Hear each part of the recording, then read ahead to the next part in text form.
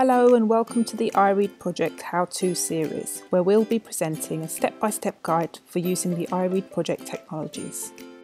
In this introductory video to the Navigo game, I'll be describing some of the gameplay basics, giving an overview of the narrative, talking about how to access games within the pyramid, and demonstrating how to customize your avatar.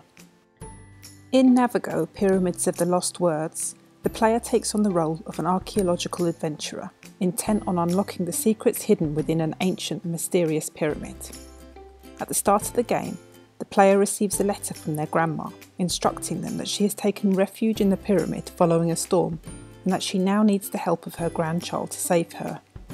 It is only by entering the pyramid and overcoming game challenges that the young adventurer can move closer to finding their grandma, while rescuing other villagers who have also been displaced along the way. The player is not alone in their adventure. On entering the pyramid, they encounter a tiny spriteful creature known as Bat.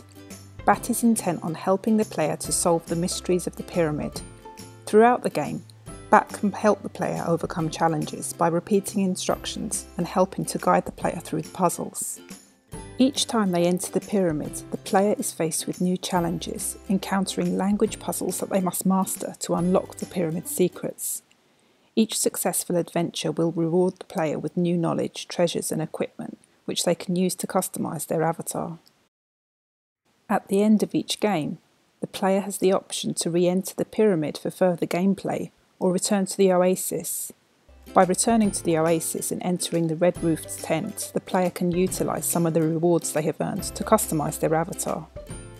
In the tent, the player can customize their character's name, face and hair and dress them in different outfits. The more games they play, the more rewards they'll earn, which become available to them in the tent. Let us know how you get on in the comments section below, and feel free to ask questions or make suggestions on future topics you'd like us to cover by contacting us at iRead@ucl.ac.uk or through our website. Thanks for watching.